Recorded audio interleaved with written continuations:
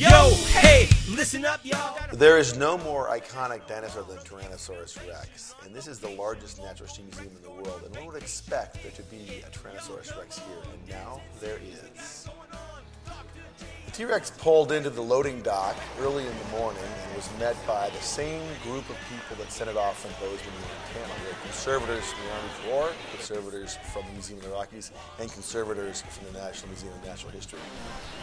After a drive across the country, there was tremendous excitement in Washington, D.C. as the truck pulled into the loading dock, and we had lots of media there awaiting the arrival of the truck. I can assure you I breathed a sigh of relief when I saw that truck pulling in and knowing that the truck had a safe trip across the country. For me, Tuesday was kind of a Christmas morning day. I'm the dinosaur paleontologist at the Natural History Museum, but even for me, it's a pretty rare event that someone delivers a T-Rex skeleton to your door.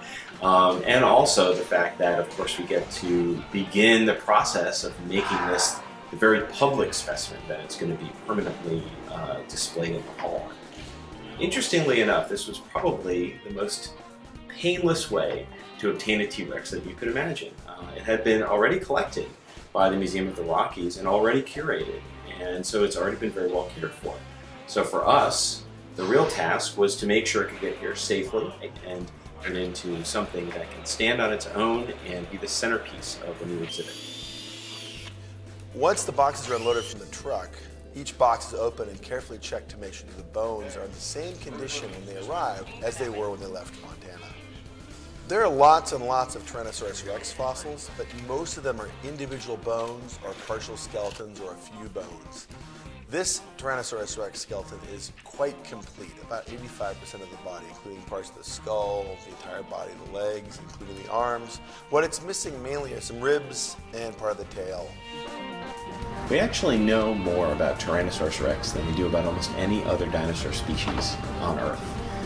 And this specimen is actually an incredibly well-studied specimen. Because this T-Rex is nearly complete, there's a lot of opportunities for learning new things about the animal.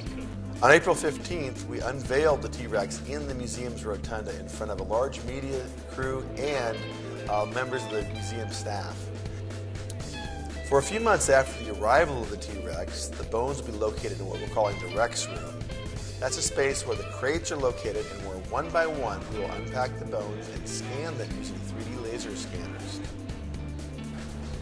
At the National Museum of Natural History, we see over 7 million visitors a year. This 50-year loan means that more than 350 million people have an opportunity to see this Tyrannosaurus Rex on display on the Mall in Washington, D.C. As the director of the museum, I now feel complete. No museum is complete without a good T-Rex. Pay your respect to the national race. Smithsonian's getting ready to crown the king of dinosaurs, and he's coming to town. Oh yeah! Pay respect. One.